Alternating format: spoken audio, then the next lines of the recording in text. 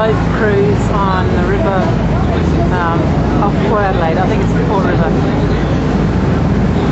Beautiful day. It's a Sunday afternoon. We just had lunch in the cafeteria, and now we're sitting here chilling out on the back of the boat, which is nice. Dock.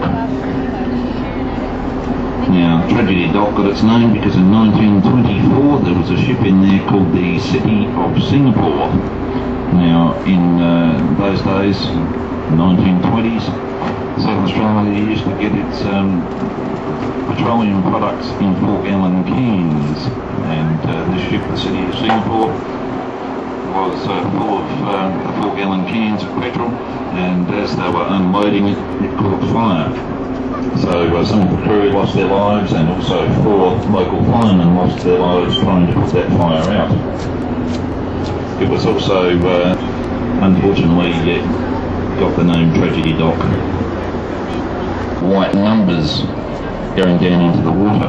That's actually the ship's draft marks, and that's very important information for the captain and senior officers of the ship to keep an eye on the draft marks, because when they're loading the ship, they need to make sure that the amount of the ship under the water, of course, does not exceed the depth of the water. And if that's the case, they won't go anywhere.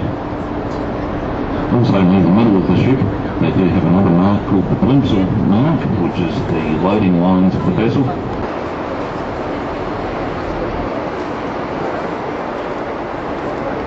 That will load at 4,000 tonnes per hour. Now, up ahead we do have some dolphins playing around.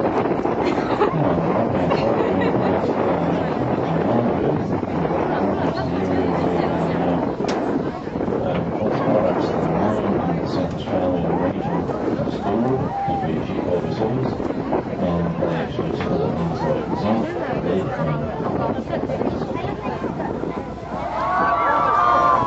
and so in some of these being tested, scientists and bosses, of course, would go back out to the submarine each day for about 10 hours.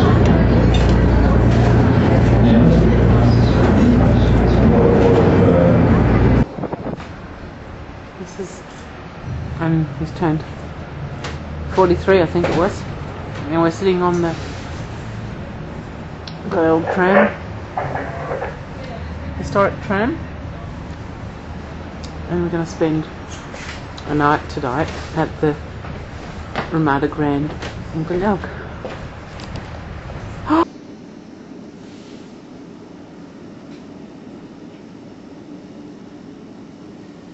View from the Stanford Hotel, and this is our room.